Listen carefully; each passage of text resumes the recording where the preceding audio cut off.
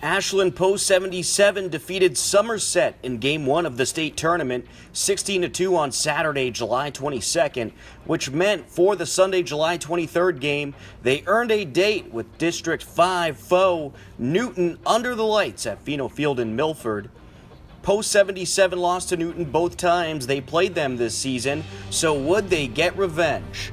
Top of the first, Newton got the offense started early. Going to allow Hodgson the easy advance to second base. A frustrating situation here where you clearly see some runner's interference, but the no call has Jake Obid heated. Runner leading off of second, Obid takes a look and now is set to deal. This is hit in the air to right field, and that is going to drop down for a base hit. Being waved around third is Hodgson, and it is going to be 1-0 Newton, an RBI double for Marzjanek. Newton put up 3 runs in the first and then added 2 more in the third and led 5-0 until Ashland came up in the bottom of the fourth. Set to deal to Pessin, and he puts this one up the left side. That's going to get through for a base hit. Lead runner being waved around. Here comes Hornung. He comes around to score, and Ben Thomas up to third. It's an RBI double for Zach Pessin. There is some life in that Ashland dugout. As this is up the middle, it takes a couple hops on the grass, throw over by the second baseman in time, but a run scores. Ben Thomas comes around to score the second Post 77 run on the sacrifice RBI ground out by Lewis Rossi. Coker looks at third and deals a breaking pitch. Otzi will get a little bloop shot back to Coker, who's going to throw it away. Over the first baseman's head it goes, and Zach Pessin has scored the third Post 77 run of the night. Wow. That is a bad error if you're Newton. Coker looks at second and is set to deal. Runner taking off to throw over to third, and it is not going to be in time. They give Otzi the stolen base. That was a close one. Off hitter due up next. Up the third base side, and that is gloved by the third baseman. The throw across is a tough one. It's not in time. It got away from the first baseman. A run already in for Post 77. It's a 5-4 ball game. I'm giving that a single. That was a tough throw to make. Taking off over to second to throw up is not in time. A stolen base for Seymour, and I think Seymour did beat that out. That is a good call there by the umpire. Evan has responded.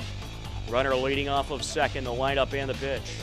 Down low, briefly got away from the catcher. The throw to third is not in time.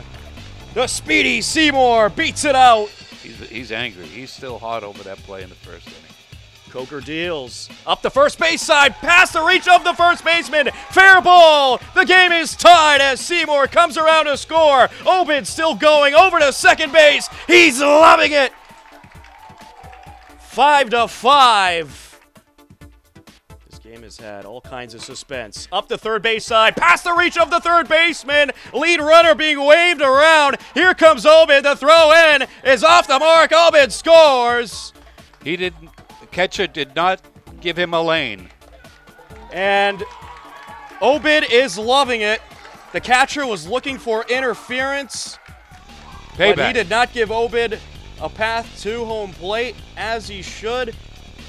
And all is well as Jackson Horning over at second base after driving in the lead run. Ronan Bates up to third has no warm-up action whatsoever.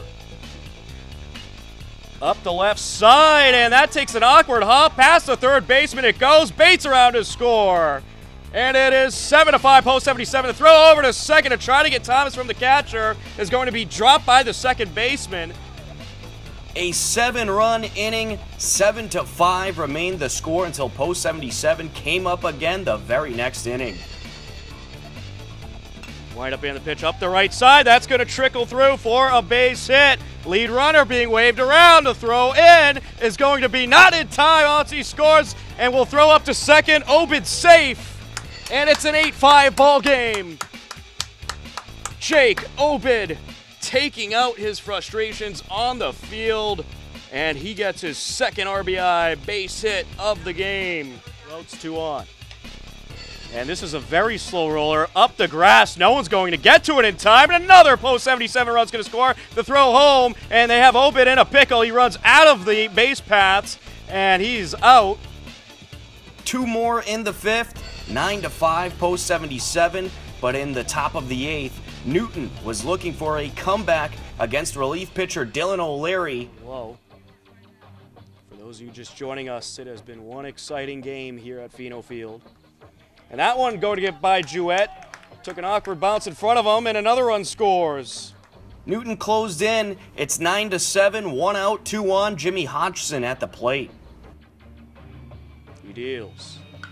And this is hit in the air to right field, and it is caught. Runner from second is going to tag and head to third, and he will be successful in doing so. But did he tag? And no, he didn't! It's a double play! A great throw in from center field. Ronan Bates catches the runner, not tagging up, and they get out of the 8th. Bottom of the 8th now. Could post 77 add some insurance? Check in at third, and the runner is picked off. He's going to head home. The third baseman bobbled the ball. The throw to the plate is going to be off the mark. The catcher could not lay the tag on Hornung, and it's another post 77 run. 10-7, Ashland. Ashland led 10-7 heading to the top of the 9th. Newton down to their final 3 outs, but they weren't ready to give up just yet. Catcher having a pretty good day at the plate. We'll send this one into center field. That'll drop in for a base hit. Byrne is going to be waved around third and will easily score Newton's 8th run of the night. An RBI single for Gately.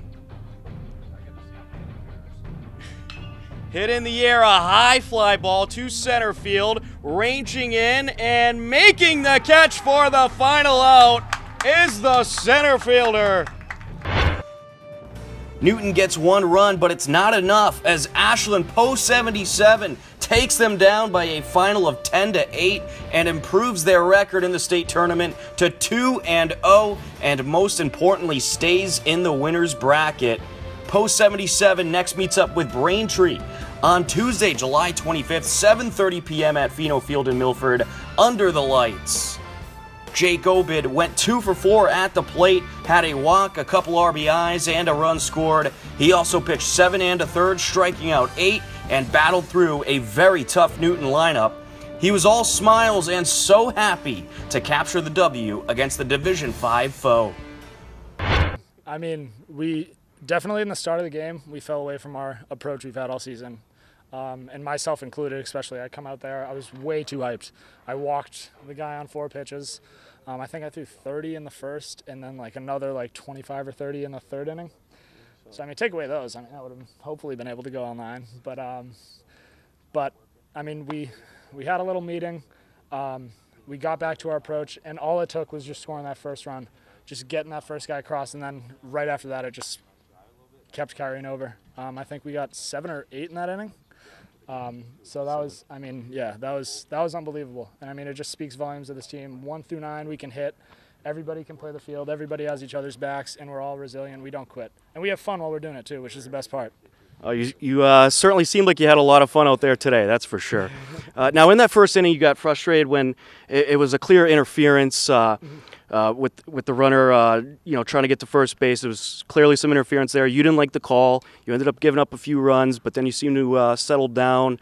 Could you talk about what was going through your head when that call was made? Was it just anger, or what was going through your head when that happened? I mean, so when I got up and grabbed the ball, I was expecting to see the umpire holding his fist up for an out. I mean, he thought it wasn't interference, but they had an umpire up there who said it was. Anyway, so I mean, I was definitely angry because then it started to spiral. But I should not have let that call get to me. I should have settled in, stuck with my approach, and just thrown strikes. But I got a little too pissed, and I was getting pissed at everything. My teammates too. But I mean, they had my back, and they picked me up when I needed it, and then I was able to get on a roll. And then in the third, I think I let up 2 more, and I was just, I mean, thanks to Babs was in here literally. No one's in there anymore. No, all right, get out of here. Babs was in here after every inning, talking to me, settling me down, and that helped me really gain my composure and keep it when things got rough a little bit. Well, then on the 7-run rally, you seemed like you were having the time of your life out there. You were all smiles out there, and I believe we caught you dancing on the mound a few times. Oh yeah, I was playing Beat It. I could not. I was dancing my wind-up, you know. And it seemed like after that happened, though, you had to go prove something. You wanted revenge. Yeah. So what was it like to get that revenge? It had to taste pretty sweet. Oh yeah, and especially against this team. I mean, that's a very good team, but I hate those kids. I hate every single kid on that team. So that was sweet, and it was. I find it really funny that they tried to talk to us, talk some smack after losing in a state tournament game. So. All right. Well, how's the arm feeling, by the way, after 125 pitches or so? So the arm before this game, feeling horrible. Adrenaline's pumping right now. It feels great. When I wake up in the morning, I don't even know if it'll be there. I don't even know when I turn over and look. I don't know if it's going to still be attached to my body. So we'll have to see come 9 a.m. tomorrow. All right. Well, we'll let you go rest up and get ready for tomorrow night's game. Congratulations on a great one tonight, Jake. I appreciate it. All right. Excellent. And now head coach Derek Johnson. Coach, that had to be an emotional roller coaster for everyone on the team and you. What an unbelievable game that was. Can you just talk about what was going through your head throughout this wild, wild game tonight? No, I was excited coming in here. You know, we got the first win in, I think, our program's history in the States. I think the problem is, you know, what took him off his game is just uptight, nervous. Exactly. His adrenaline, his heart was going through the roof when I went out there in the first inning. And, you know, we just got to settle down and, you know, get back to our game. And I told them, I go, this is nothing like just like the Medford game where you go down 8-2. You're going to come back. You just got to keep fighting. And then they were just all uptight, and Babbo was huge. Babbo was huge. He got Jake calmed down, got through that inning, got through the next inning. Like Jake said, we get that first run, and the momentum goes, and we just pedal to the ground. And what do you think led to that 7-run rally? Do you think it was wanting to beat this Newton team so bad that really just gave him the adrenaline to just have a crazy inning like that to score 7 runs? Do you think adrenaline played a part in that inning? I think it was, and then it was just like, you know, they got back to how we play baseball. You know, we want to have fun. You know, they were quiet. They, like I said, I'm going to say it over and over, uptight. Right. You know, we're a loose team. And once we got loose, you get that first one, the kids start cheering, loosen them up, and it's effective. Well, Coach, it's been a lot of fun so far, and we're looking forward to more fun games, including tomorrow night. We'll let you go rest up. Congratulations on another W. Thank you. Thank you.